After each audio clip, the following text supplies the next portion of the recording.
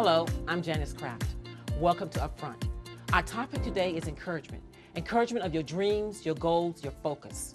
Encouragement can determine which direction a person takes in life. Encouragement is very important.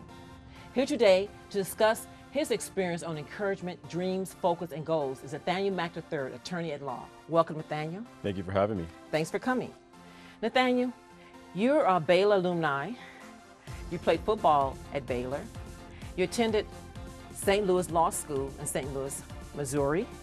You came back to San Antonio and took the bar at St. Mary's University, passed the first testing. That's a lot of focus, dreams, and goals to maintain. So share with our audience, first of all, how did you maintain your focus through the career, through school, through football? Because everyone has their different ways of maintaining their focus. From your experience, how did you maintain your focus? Well, it was definitely a challenge. It's never an easy task to eliminate distractions in your life, especially at that young of an age. Coming out of high school, being away from my parents for the first time in my life, being around a lot of other young people from all over the country, all over the world for that matter. For one, you definitely want to have certain people around you that have the same focus, have the same goals. I think that's very important. You want to surround yourself with like-minded individuals. Now, I will tell you, playing football, there are a lot of interesting characters on the team, so there's plenty of distractions, that's for sure. But you want to keep your circle small. It's great to have friends that you can trust, friends that you can depend on, and I think as long as you surround yourself with people who have the same focus, have the same drive, the same goals, and the same morals, I really think that is the key to staying grounded and staying focused. There will be times where you'll hang out on the weekends, but you can't be partying every weekend if you want to be successful and get good grades in school. That's just the way it is.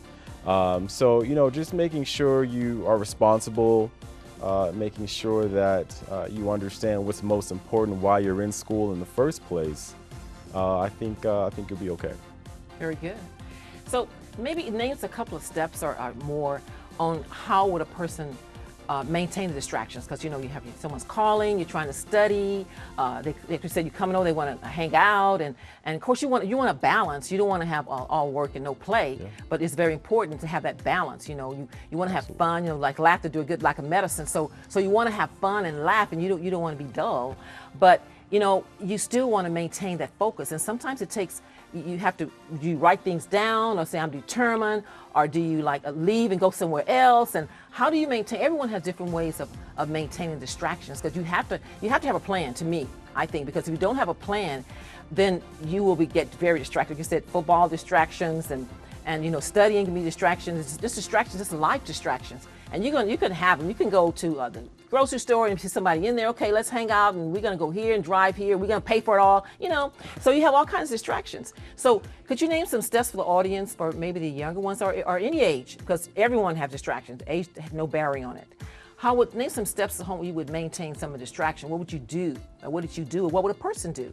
Absolutely. So first of all, you want to map out your goals, and these can be long-term or short-term. For me, I would map out my goals on a weekly basis.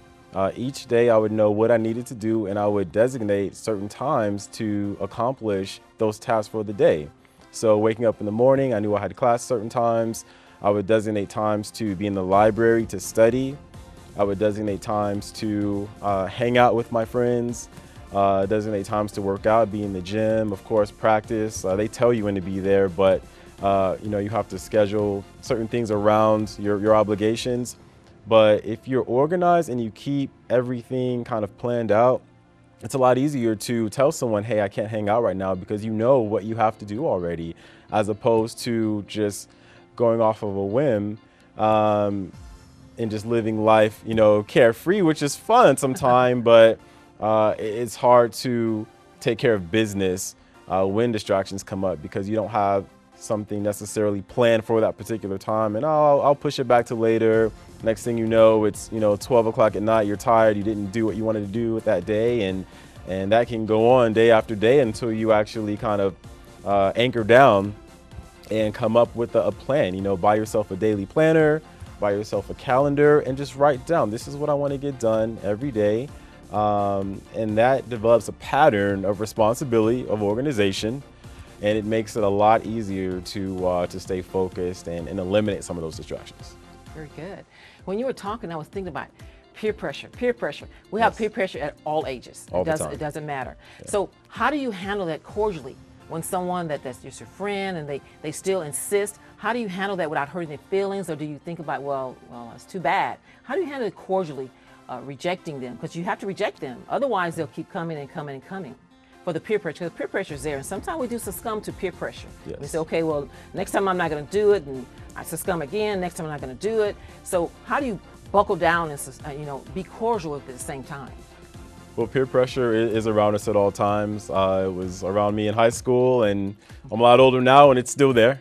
So, honestly, if certain people are truly your friends, they're going to understand when you tell them you can't do something because you have to study or because you have to work, or in my instance, I have a trial coming up or depositions I need to prepare for. If they're truly my friends, they're going to understand that. They're not going to put pressure on me or make me feel bad for not having the time to go out to the movies with them or go out of town with them.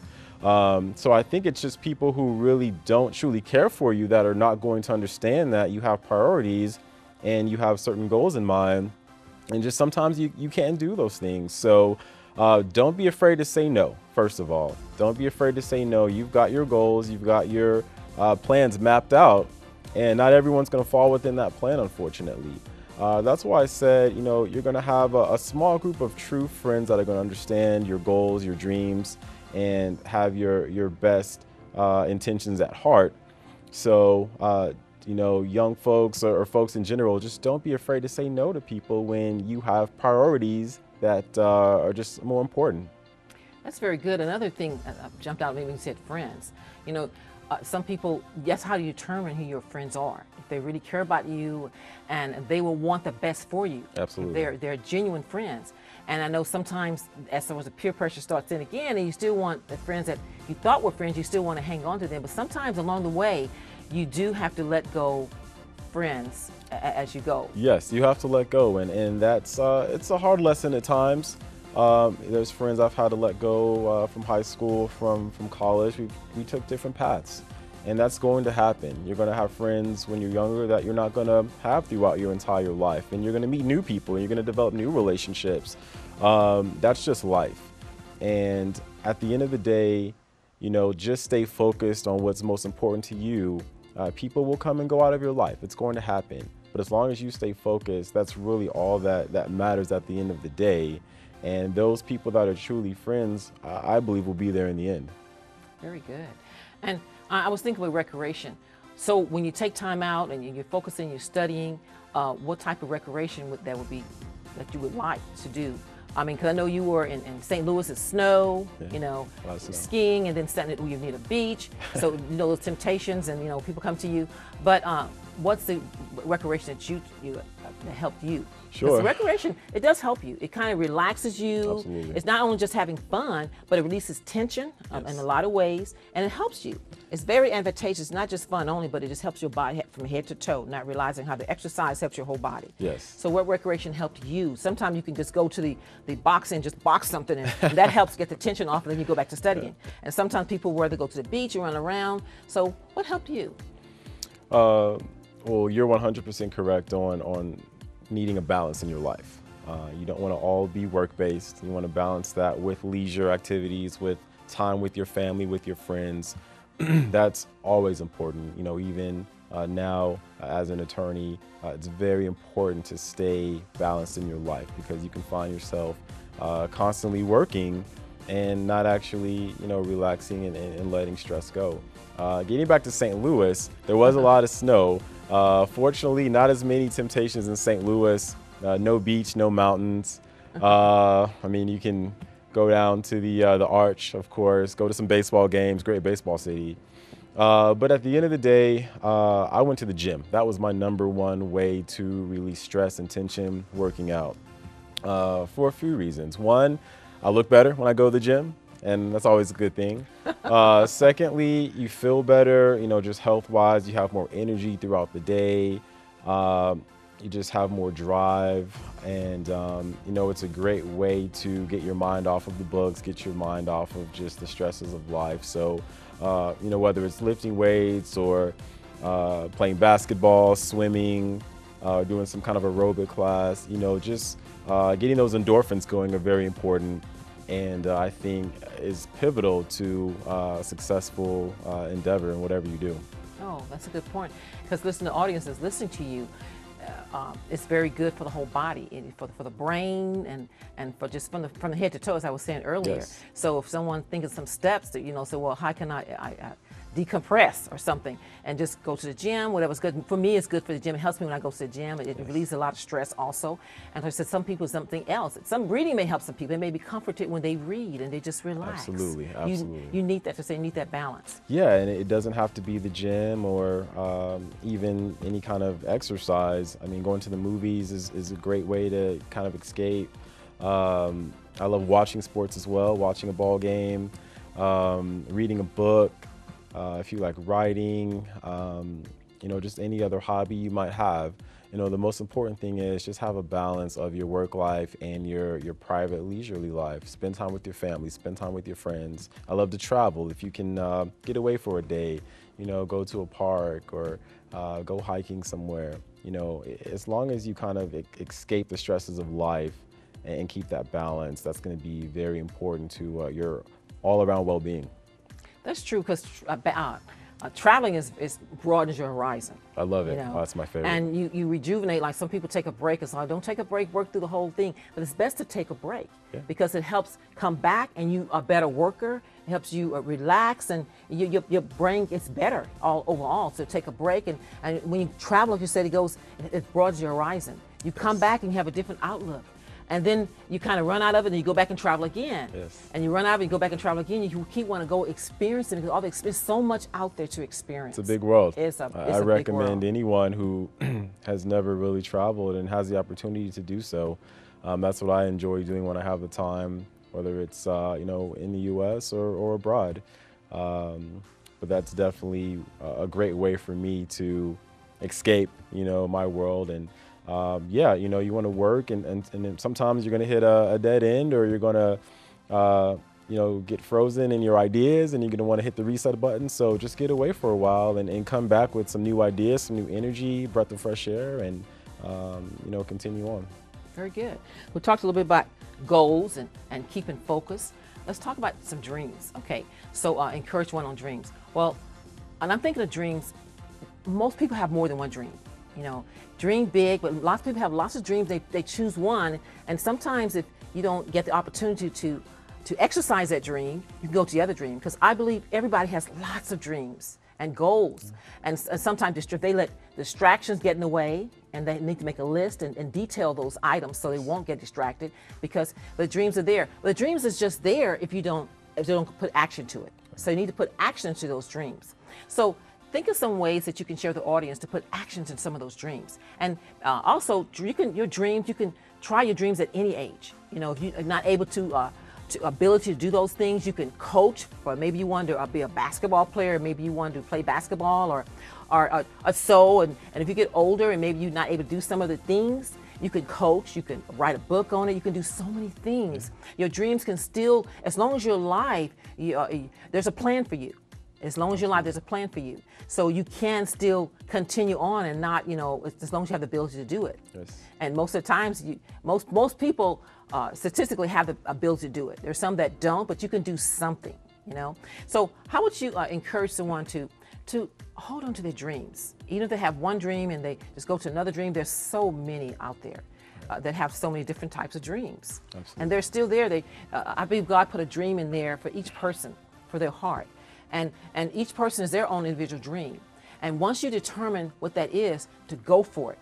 And no matter what age, sometimes it can take decades. Yeah. Sometimes you can be younger and you're like, this is what I want. You can be 10, 20, 30, 40. You can be whatever age. Absolutely. But that dream is in there. And when you think about it and you realize what it is, it's just so great to me. It's just rejuvenating to think about going out there and trying that dream. You never know unless you really try. Okay, so think of some ways that some person could try their dreams. Should they just travel? Travel be one, because I did that. One of my dreams, I went out there and traveled, and it encouraged me to pursue that dream, to keep that dream up. Think of some ways that person should, that you, from your experience, a person would want to continue their dreams, pursue their dreams. Sure. Well, like you said, you're never too young or too old to fulfill your destiny. And I truly believe that. Whether you're a child, whether you're someone who has already had children, you can always get out there and fulfill a dream that you've always had or that has developed within you. The first step I would take is, of course, figure out exactly what it is that I want to do, and then think about the steps that it's going to take to get there. Because like you said, dreams without actions, I mean, it's fruitless, it's worthless. You're never going to accomplish it. It's just going to be a thought, it's going to be a waste of energy. But you have to think about, okay, what strategically are the steps that I can take to accomplish my goals? So of course with me, and I can use myself as an example because it's the easiest, you know, getting to the point where, you know, I'm an attorney and I have my own firm.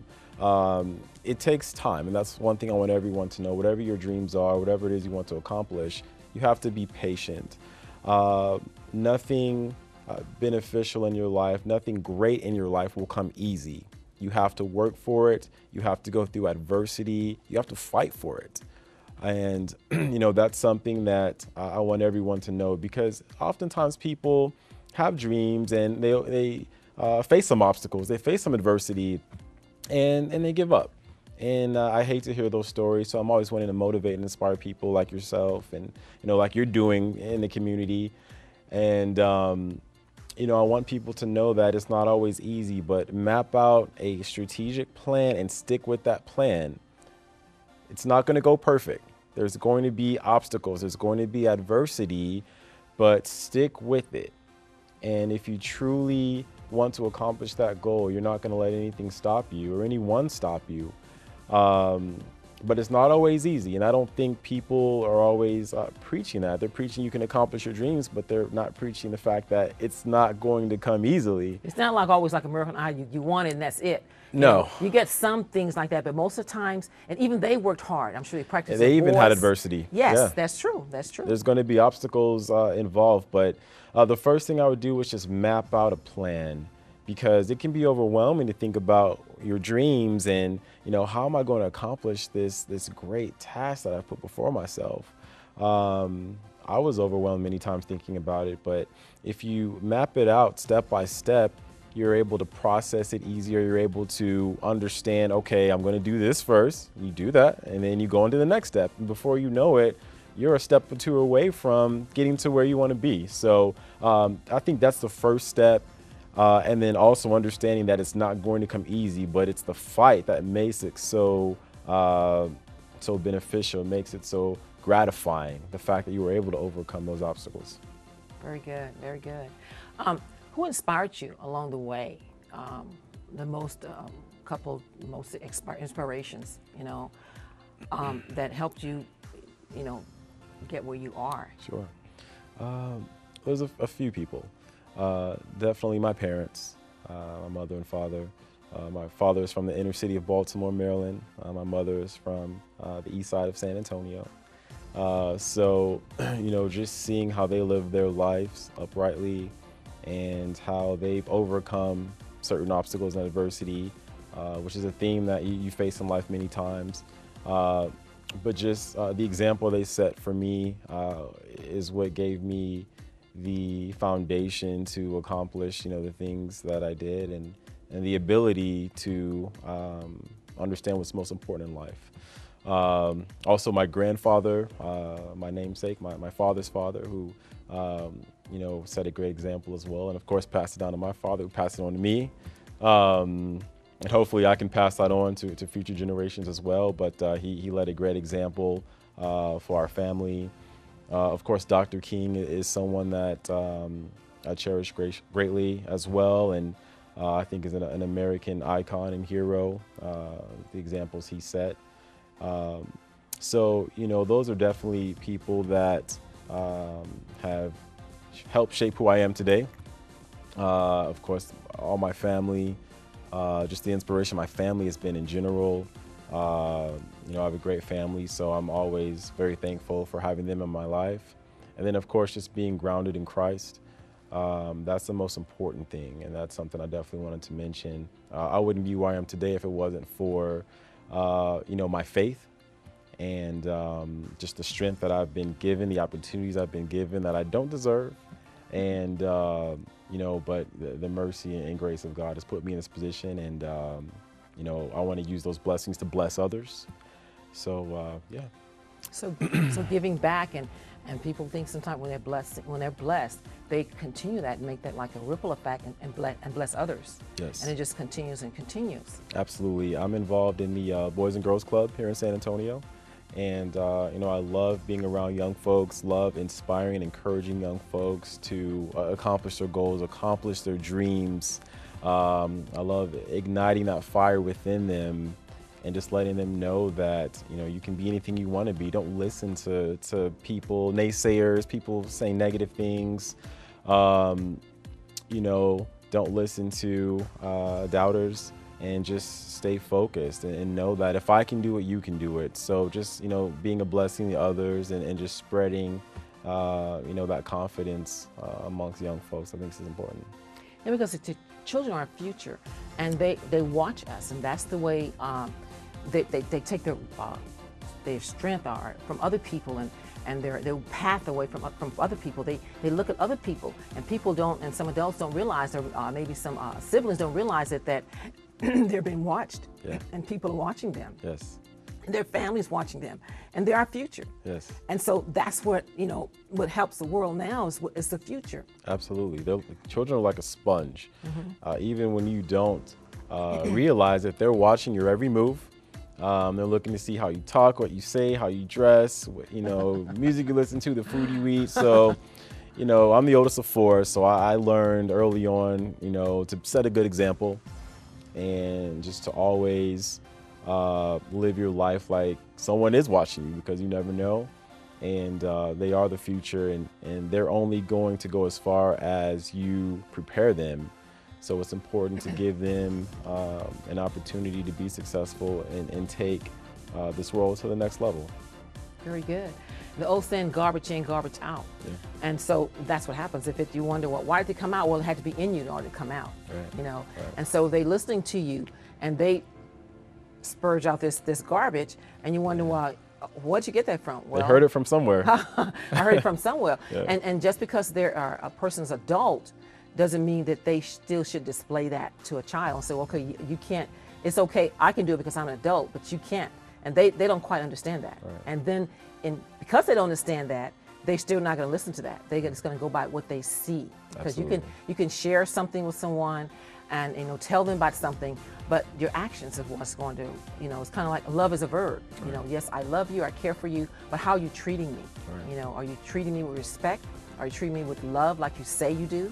So they're watching all of that. Absolutely. And so that's very important. That's a great song, by the way, DC Talk. Love is a verb. Oh, love is a verb. That's what I thought of. Really? Great song. Love is action, and it is Absolutely. in so many ways, and people don't realize that. They're just like, hey, well, I just see you in a couple of years, and then I really love you. But then they near, but they don't participate in your lives, and so as someone that's your friend, they want to be a part of your life, and that they want to love. So, yes. And the more they have the love of God in them, the more they want to love someone else, because He is love. Right. He doesn't sound like love, doesn't look like love, doesn't act like love. He is love. Right. And so, and you want to love other people, and this love it surpasses so many things when it's just true love. Absolutely. And children know when you're being authentic. Yes. They can kind of tell. They can detect it better than some adults. They can. Yeah, they really can. Love opens up a lot of opportunities and a lot of doors. When people see you, with your positive spirit, with a smile on your face, like you always have, that spreads. And you never know what kind of day someone's having. And when they see you smile, and when they see you being kind to them and saying positive things, you can change their day or their life. You never know. So I think living your life with love being at the forefront is essential. Very good. Appreciate it very much. I want to, anything else you want to expound on before I conclude it with encouragement? I just want everyone out there who has dreams, who has goals, who has desires to never give up. The position that I'm in was not easy. There were times where, I wanted to give up, and, I was alone in a room just thinking about my life and what direction it was going in. But, I stayed with it, and, with God's strength, I was able to get to this point. But it took a lot of patience, it took a lot of discipline, and it took a lot of hard work and people who were willing to lend a hand to me and open up doors and opportunities for me to get to this point. So stay with your goal, whatever it might be. Don't ever give up. And, as long as you understand that and you have a mapped out plan, you know exactly what you need to do, just go do it. Very good. Thank you very much, Nathaniel Mack Thank you for having me. for coming as my guest. Absolutely. I really appreciate you joining me. I want to expound on encouragement right in conclusion. Encouragement helps a lot. And with encouragement, you can accomplish your dreams and goals at any age. So don't be dissuaded by your age, whether young or older. So you can accomplish, because you can do all things through Christ who strengthens you. You can do it, So think about that. Thanks for watching Up Front. This is Janice Craft. Have a good evening.